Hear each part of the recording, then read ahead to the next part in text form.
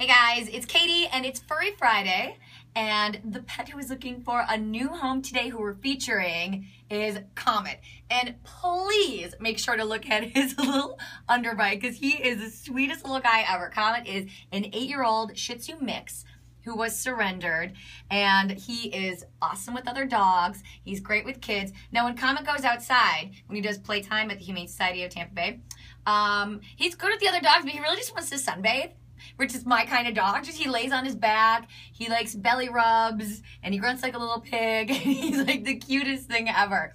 So I have adoption info on Comet right underneath this video.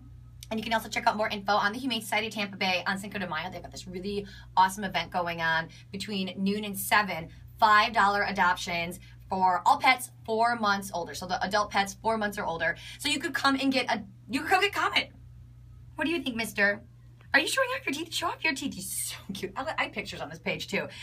So the only thing with Comet is he will need to be on medicated food and then joint supplements, but that's easy peasy. That's like vitamins that we take every day.